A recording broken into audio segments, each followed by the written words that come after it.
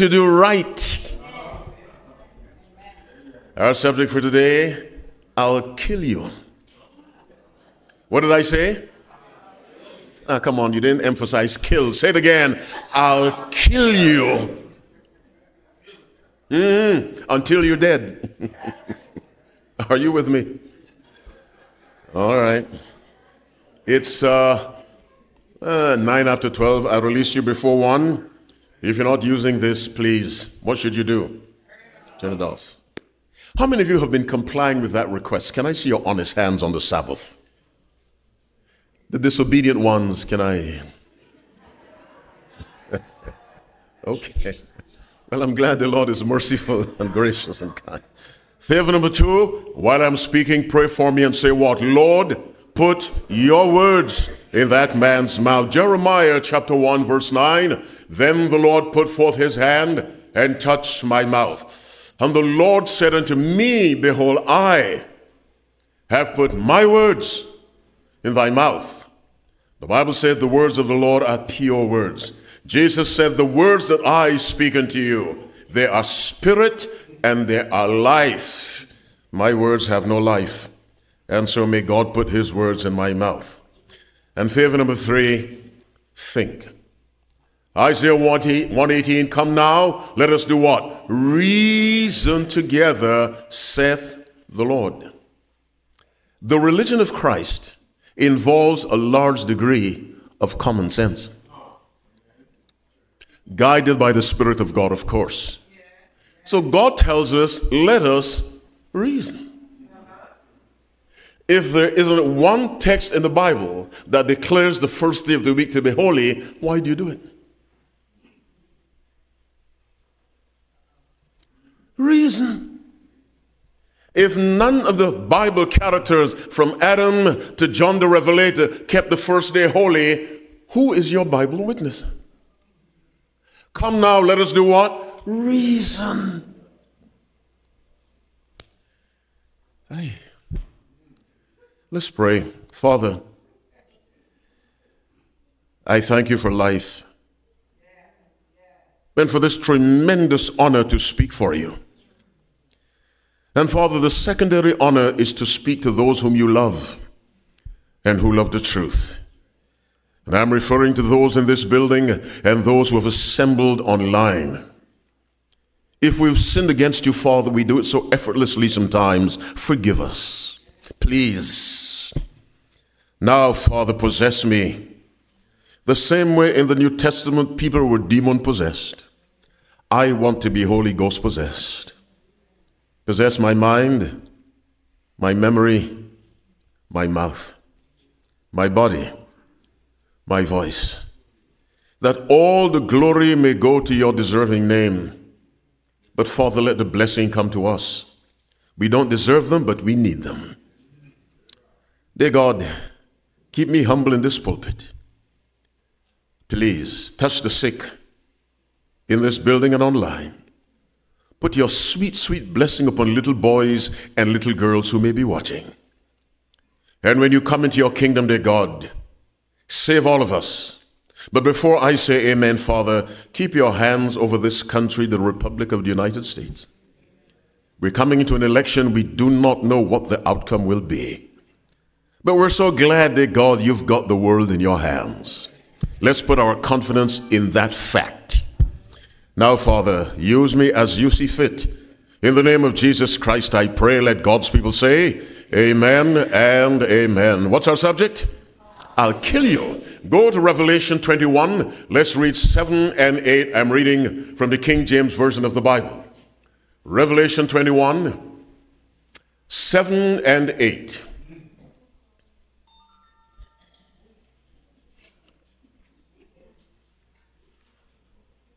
No comment. Not one. Do you have Revelation 21? 7 and 8. If you have my, Brandon, good to see you. If you have my version, read with me. What does the Bible say? He that overcometh shall inherit all things, and I will be his God, and he shall be my son. Carefully now. But the fearful and unbelieving and the abominable and murderers and whoremongers and sorcerers and idolaters and all liars. Pause. That's not an endless list. It is representative of all species of sin. Keep reading now. Shall have their part in the which burneth with and brimstone, which is the second death. They shall have their part. Now, look at the list of sins, the 8 of them: the fearful and unbelieving and abominable and murderers and whoremongers and sorcerers and idolaters and liars, and on and on and on. Lump all of that together and give me one word: sin or sinners. Now, keep this in mind. Finish the verse. Shall have their part. In other words, that's where they belong. In the lake, which burneth with what? Fire and brimstone. Finish the verse. Which is the second death. Now, for those of you not familiar with the second death, there are 2 deaths in the Bible. There is the first. Finish my words. There's the second. The first is the one from which all will come back at the resurrection. Lazarus died. That was the first death. Did Jesus raise him? Yes or no? Yeah. Did he die again? Yes. The second death, there's no coming back.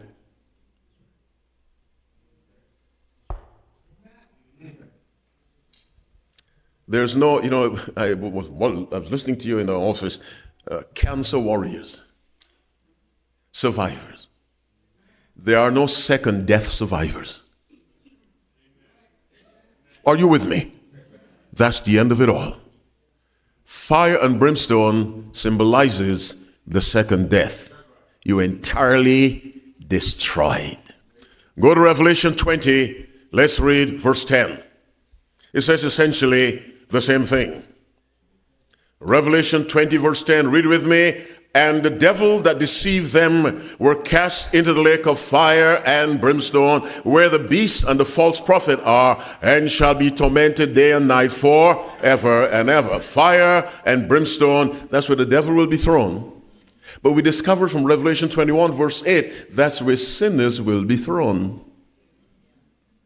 Now let's put 2 and 2 together. If sinners get what the devils get, it means that essentially sinners and the devil are no different. The devil is just a little more evil, well, a lot more evil. But the mind of rebellion against God is the mind of Satan. It is the mind of a sinner. And so they end up the same place. Let's look at fire and brimstone again. We won't look at all the verses, but we must look at Revelation 14. Where's Roberta? Well, she's not here. Okay. Where? Oh, okay. Revelation 14. Let's read from verse 9. By the way, what we're about to read is the most frightening passage in all the Bible when you study it. It may not appear that way on the surface. When you study Revelation 14, 9 through 11, you are looking at the most fearful declaration in the entire Bible. And the third angel followed them, saying with a loud voice, if any man worship the beast and his image, and receive his mark in his forehead or in his hand, the same shall drink of the wine of the wrath of God, which is poured out without mixture into the cup of his indignation. Keep reading. And he shall be tormented with fire and brimstone in the presence of the Lamb and in the presence of the angels. Now we have fire and brimstone again, which again is the final destruction of the wicked. When that is done, Jesus Christ makes this world all brand new, and he puts the believers, those who obeyed him, in this new world. I say again, those who obeyed him. Because the Bible says, wherefore as by one man's disobedience many were made sinners, so shall by the obedience of one shall many be made righteous. The obedient will inherit the earth. Fire and brimstone are associated with the end, the destruction of sin and sinners. Now, let's go to Luke 17. No, not Luke 17. Let us go to Genesis. Well, yes, let's stay in Luke 17. We'll read from verse 26. What's our subject? I really will, says God. You have Luke 17 from verse 26. Father in heaven, continue to be with me as I deliver this message, I pray. In Jesus' name, amen. Read with me. And as it was in the days of Noah, so shall it be also in the days of the Son of Man. Did he eat? They drank? They married wives? They were given in marriage until the day that Noah entered into the ark and the flood came and destroyed them all. Now, next verse. Likewise also, as it was in the days of Lot. Keep reading. They did eat, they drank, they bought, they sold, they planted, they builded. Keep reading. But the same day that Lot went out of Sodom, you finish it, it rained fire and brimstone from heaven and destroyed them all. What does from heaven mean? Don't tell me. What does from heaven mean? It rained. What does fire and brimstone represent? The final destruction of the wicked. Where does this thing come from? From heaven. But what does from heaven mean? Go to Genesis 19 now. Genesis 19, my friends online, I hope you're still with us. Genesis 19, we will read from verse 24. In this chapter, God destroys more than two, but the two are named over and over. What are they? Sodom but there were actually 5 cities: Sodom, Gomorrah, Admah, Zeboim, and Bela. But the Bible uses Sodom and Gomorrah to represent evil civilizations. Like Gog and Magog represents all nations opposed to God. Do you have Genesis 19? What verse did I say? 24. Read with me. Then the Lord rained. Come on. Start again. Then the Lord rained upon Sodom and upon Gomorrah. Come on. Brimstone and fire from the Lord out of heaven.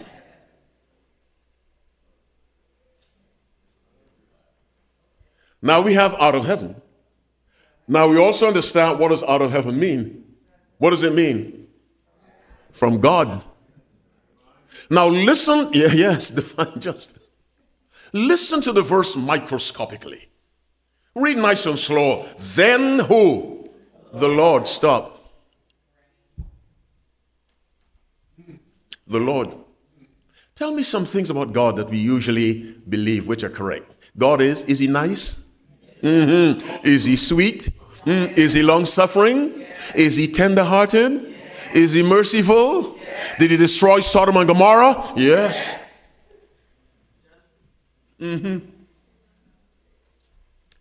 God is a God of wrath.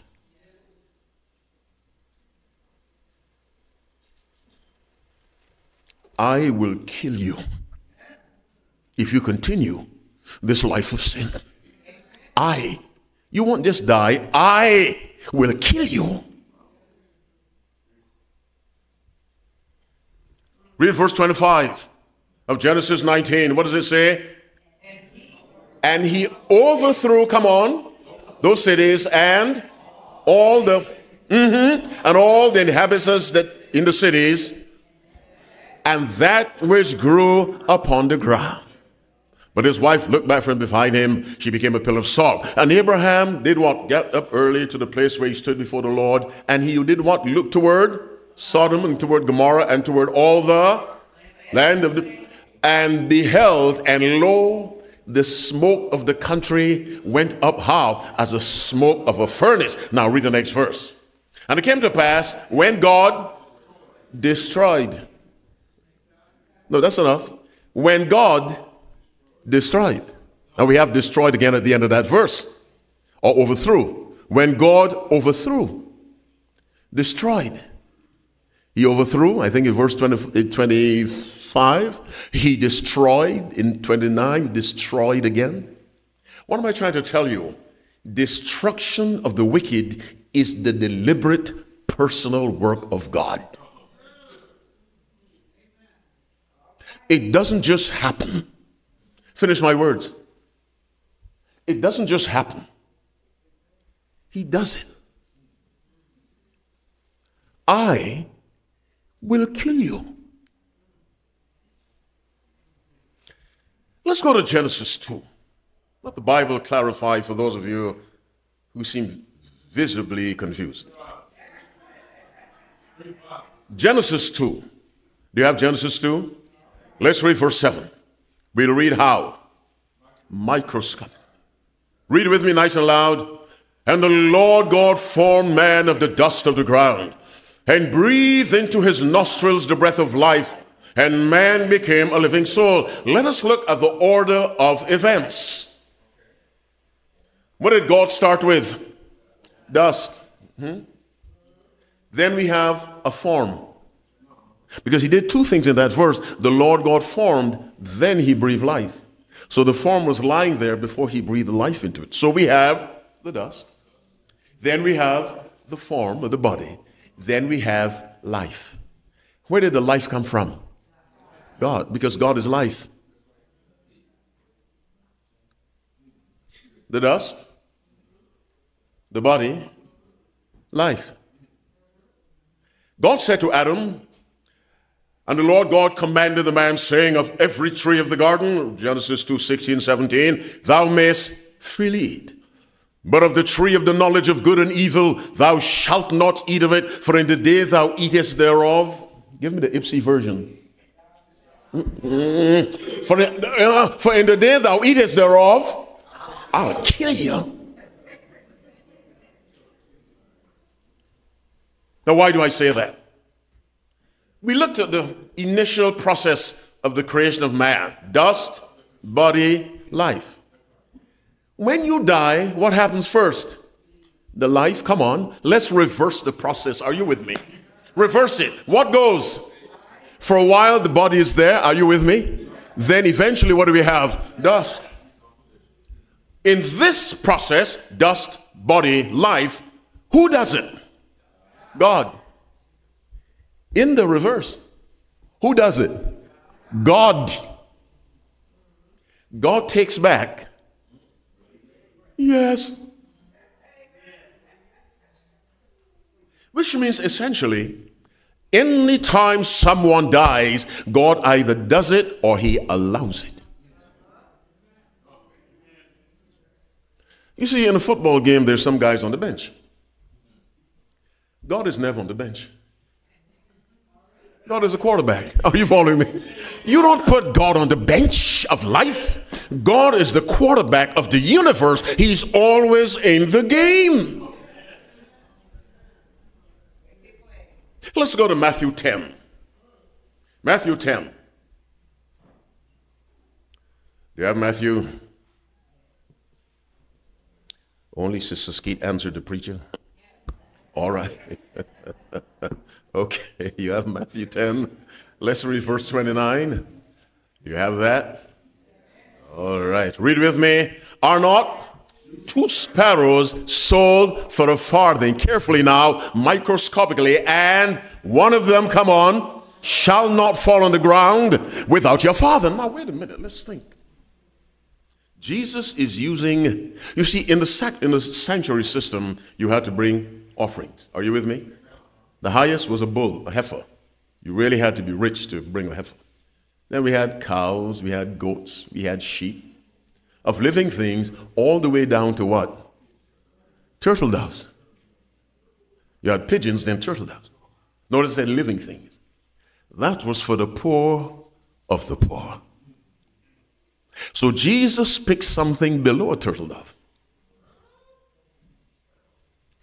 Are not 2 sparrows sold for a farthing? In other words, they are virtually without value. You walk down the street, you see a penny, you keep walking.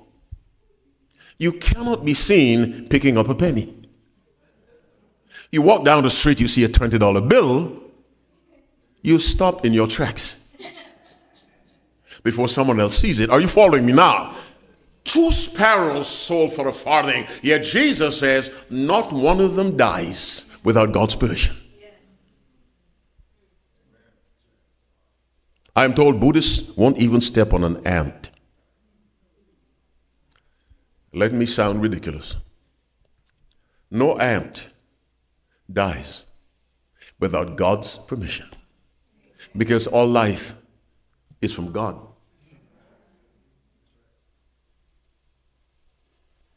When Nebuchadnezzar put the 3 Hebrew boys into the flaming fire, the furnace, did they die?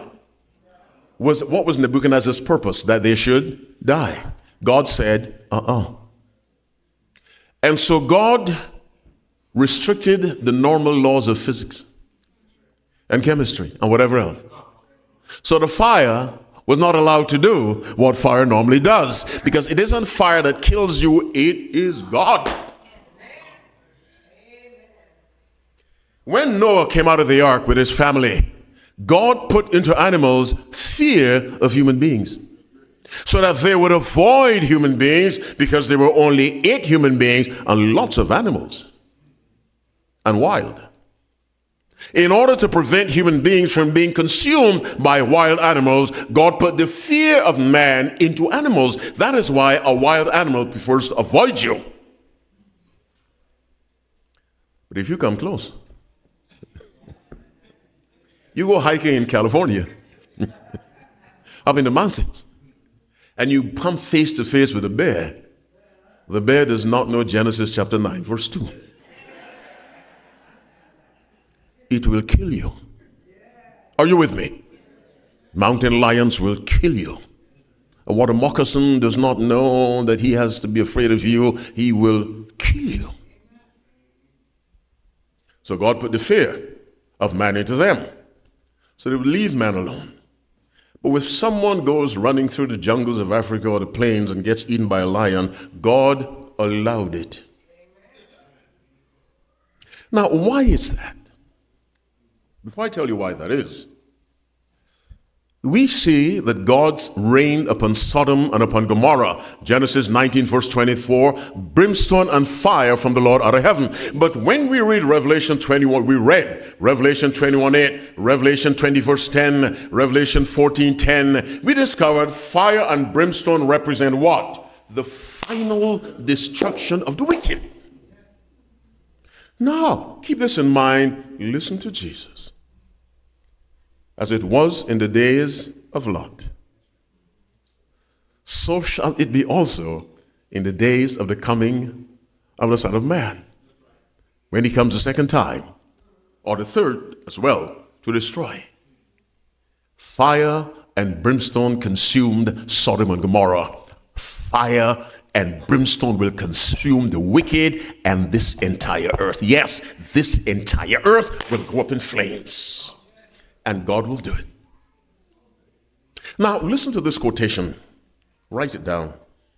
Review and Herald, March 10, 1904, paragraph 3. What did I say?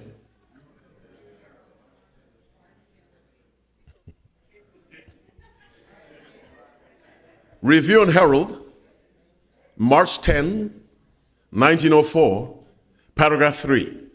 Listen very carefully. It is the glory of God to be merciful, full of forbearance, kindness, goodness, and truth. That glorifies him. But the justice shown in punishing the sinner is as verily the glory of God as the manifestation of his mercy.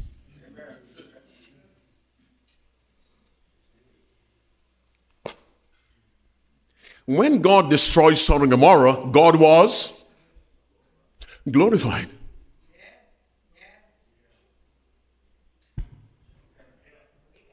When God poured plagues upon Egypt, God was glorified.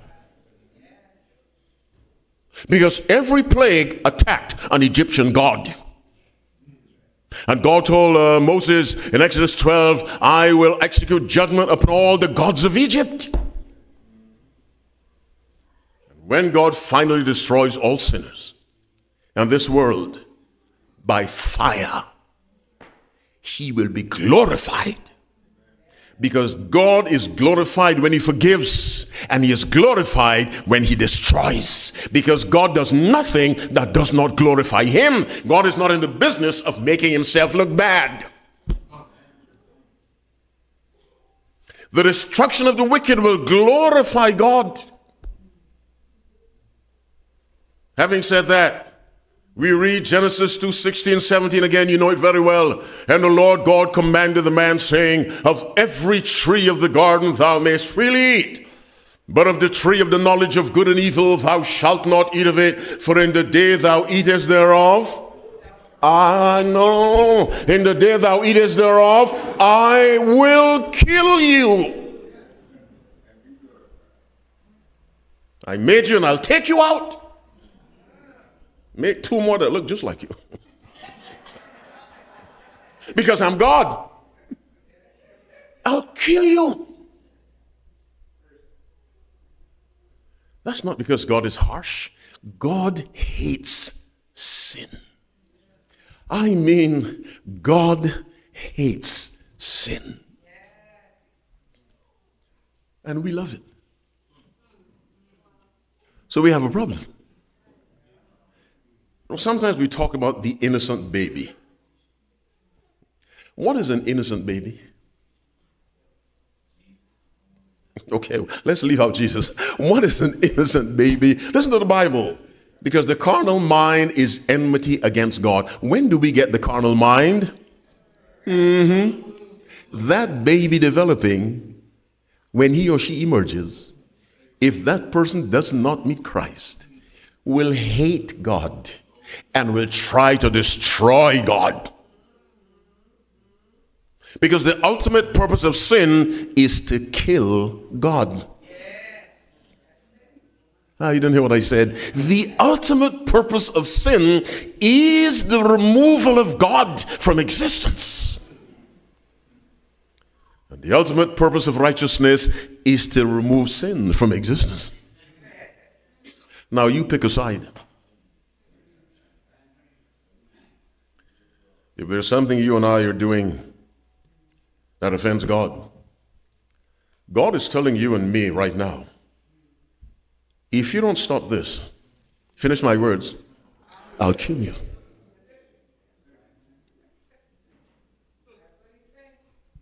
And when I kill you, I'll be glorified. Because anything that removes sin is a good thing. I'll kill you. And so today, at 24 minutes to whatever it is, I want you to see God a little differently. Is he sweet? Yes. I always say I like God. God has never done me anything wrong, and he really hasn't. And if I end up in hell, it's my fault 150%. God does not play a role in choosing people for hell. Notice what I said. He does not play a role in choosing people for hell. He plays a role in choosing them for heaven, but they must sign on that choice by surrender. Or they sign on their own choices by opposing God. They end up in hell. The Bible says hell was prepared for the devil and his angels, not for you. We choose death. We choose the wrath of God. Now go with me quickly to Ephesians 5. We'll read from verse 1. What's our subject? I will kill you. And still be righteous and sinless. I'll kill you. Because I can't allow your sin to contaminate the universe forever. I will kill you. I'll take you out. Like a surgeon removes a cancerous tumor, I will remove you. Father in heaven, continue to be with me, I pray, please, in the name of Jesus Christ. Let God's people say, amen and amen. Ephesians 5 from verse 1. Be therefore followers of God as dear children, and walk in love, as Christ also hath loved us, and hath given himself for us, an offering and a sacrifice to God for a sweet-smelling savor. Now carefully read with me, but fornication, and all uncleanness, and covetousness, let it not be once named among you as becometh saints, neither filthiness nor foolish talking, nor jesting which are not convenient, but rather giving of thanks. For this ye know, that no whoremonger or unclean person or covetous man who's an idolater hath any inheritance in the kingdom of Christ and of God. Stop. You see that list of sins from verse 3 to 5? 10 listed, just a partial list. Now read verse 6. You read out loud. Let no man deceive you with vain words, for because of these, stop. What are these things?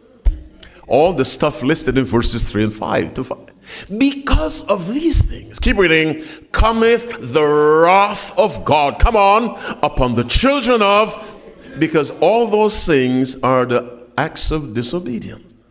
And God's wrath comes upon disobedient people.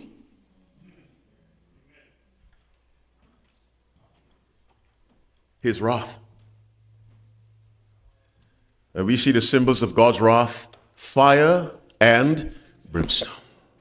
Total destruction. When the flood came and God destroyed the world, the flood destroyed but did not purify.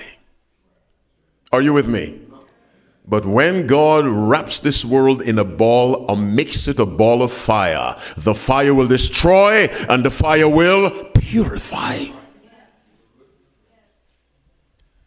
My brothers and sisters, God is not a sniper in a ghillie suit, waiting 3 days until you pass by. Calvary is not hidden. Calvary is public, on a hill, very public event, and we all have access to Calvary. If you cannot see Calvary carefully, the Bible says, look at nature. For the invisible things of him from the creation of the world are clearly seen, being understood by the things that are made, even his eternal power and Godhead, so that they are without excuse. The problem isn't there is no evidence of God. The problem is we have a mind that ignores the evidence. And ignoring evidence is the same thing as choosing against God. And so the wrath of God cometh upon the children of disobedience. Now go to Ephesians 2 and then we'll come to an end. Ephesians 2. Read from verse 1. You have Ephesians 2, verse 1. And you hath he quickened who were dead in trespasses and sins, wherein in time past ye walked according to the course of this world, according to the prince of the power of the air, the spirit that now worketh in whom the children of disobedience. Now, someone intentionally disobedient to God is driven by whom? Satan.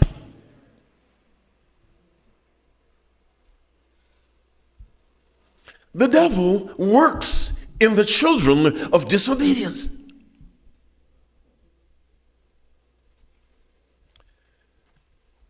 Then who works in the obedient child? The Spirit of God. You know, sometimes I'm not recommending it, but you see these little videos on Twitter, or all you see is people fighting. In high schools, somewhere, they're swinging, they're fighting. And I said, Father, that is temporary demon possession. You don't believe me? You answer the question. Who is in possession of the mind of someone fighting and fighting?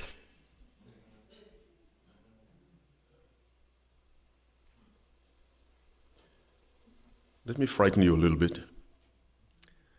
In Revelation 7 verse 1, no need to go there, the Bible says, after these things I saw 4 angels standing on the 4 corners of the earth, holding the winds of strife. Now, that symbolizes God has sent angels, of course, under the control of the Holy Spirit, to control all the violence in the world. You see, Helene came by, caused destruction. Then Brother Milton came by and caused destruction. Do you know why there wasn't more destruction? Because the Spirit restrains. Not just people, but nature. Now the devil also uses nature. He's the prince of the power of the air. But Christ is the creator of the air. So through the Spirit, he controls the devil. So the devil may send another flood, another hurricane, or whatever you call them, because the season ends in November. but the Spirit will restrain and restrict the damage. I'm saying that to say this. Instead of people saying, where's God? Look at all this trouble. They should say, thank God it wasn't worse. Now, let me bring that down to humanity. People are becoming crazier and crazier.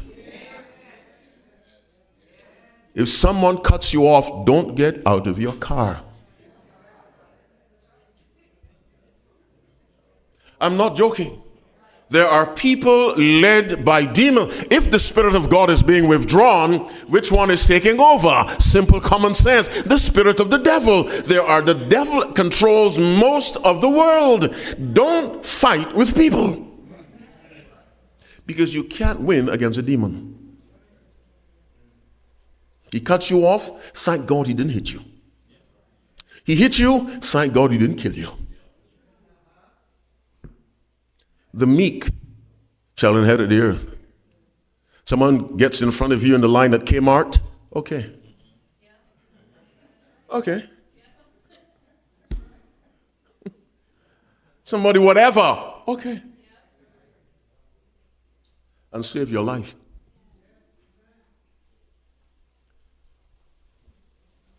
Of every tree of the garden, thou mayest freely eat. Go to Romans 5, then I'll finish. How many times have I said I'll finish? Go to Romans 5 quickly. Romans 5. We'll read 8 and 9. Then we go to Revelation 6. We read 12 to 17. Then I'm done. It's unfair to God to present him only as a God of love and tenderness and not a God of wrath. Because when things go wrong, people say, where's God? Because they never seen God. They see God only as bless me, bless me, bless me, bless me, bless me. They don't see a God of righteous punishment. What book did I say? What chapter? 5. What verses? 8 and 9. Read with me. What does it say? But God commendeth his love toward us in that while we were yet sinners, Christ. Now read 9 carefully. What does that say? Stop. Read it again. Much more than being just by his, we shall be saved from wrath through him. Now, Jesus saves you from wrath. Question for you. Whose wrath?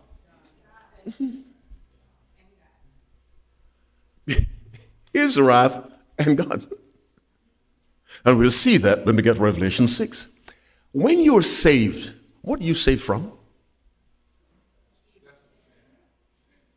Is it only sin? If sin had no condemnation, what are you being saved from? Ah, you didn't hear me. If sin did not have a condemnation, there's no need to save you from it. But being saved from sin is being saved from the condemnation of sin, which is one word, D-E-A-T-H. What is that? Death. Or as we said this morning, I will kill you. So the Bible says, Romans 5:9, we shall be saved from wrath through him. Why is that possible? Because the wrath of God was poured out on Jesus on Calvary. In the Garden of Gethsemane, God sent an angel to help him. On Calvary, no angel came. And nobody's listening. In Gethsemane, God sent the angel Gabriel to sustain Jesus so that he might go to the cross and suffer the wrath. On the cross, all the angels backed up. And God poured his wrath upon Jesus. Now, if God can pour his wrath upon Jesus, who never, what will God do to sinners?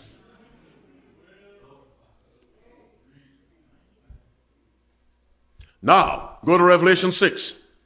The chapter of the seals. I won't get into the seals. You can have Sister Perry conduct a class on that sometime. The seals, Revelation. Look at Revelation 6. Let's read from 12. Seal 6. And don't connect that with the military. It's the sixth seal. Okay, do you have Revelation 6, verse 12? You don't have Revelation 6 verse 12? Let's pray. Father, I really am coming close to the end. Give me more power, I pray, and humility.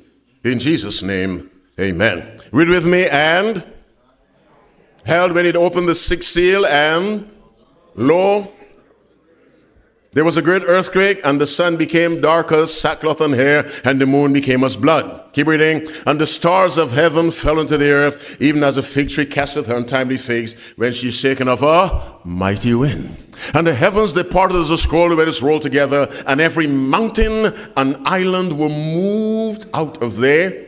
Listen to me. At the coming of Christ, just before he comes, there will be so much upheaval on the earth, mountains will move. I know you're looking at me strangely, but people never expected 9/11. They never did until it happened. Mountains will move, islands will disappear. Now, verse 15, pick it up for me, let's go on. And the kings of the earth, come on, and the great men, and the rich men, and the chief captains, and every bondman and freedman hid themselves in the dens and the rocks of the mountains, and said to the mountains and rocks, what? Fall on us, and hide us from the face of him that, and from the wrath, come on. Who's the Lamb?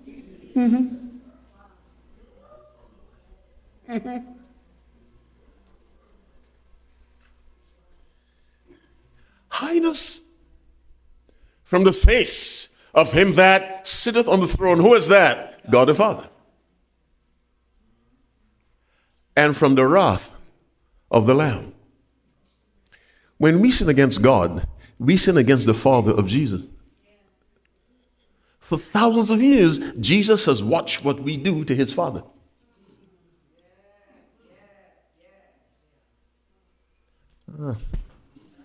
You're sleeping with your eyes open. He has watched what we have done to his Father. And when probation closes, oh Lord, there's no hiding place down here. Hide us from the face. A sinner cannot look into the face of a sinless God. But we know from Revelation 22 verse 4, the saved will see his face. The sinners will say, hide us. That's why sinners can't go to heaven. They'll suffer more in heaven than in hell. They can't take it. You ever heard of mercy killing? Destruction of the wicked is mercy killing. They cannot take heaven. Hide us from the face of him that sitteth on the throne, and from the wrath of the Lamb. How can you combine wrath and the Lamb? I can understand the wrath of the wolf, the wrath of the hyena, the wrath of a lion, the wrath of a lamb. We know of a lamb-like beast that speaks like a dragon. Now we have a lamb that destroys. Hide us. Hide us. My brothers and sisters, destruction of sinners is God's deliberate work. We choose it, and he does it. I will kill you.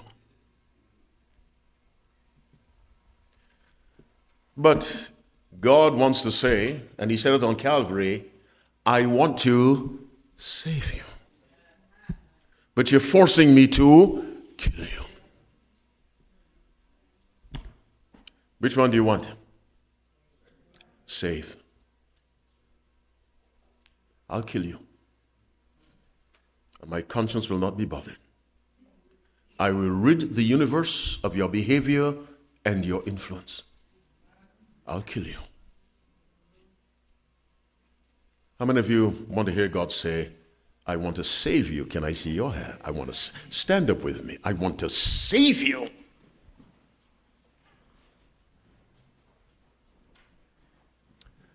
God is good.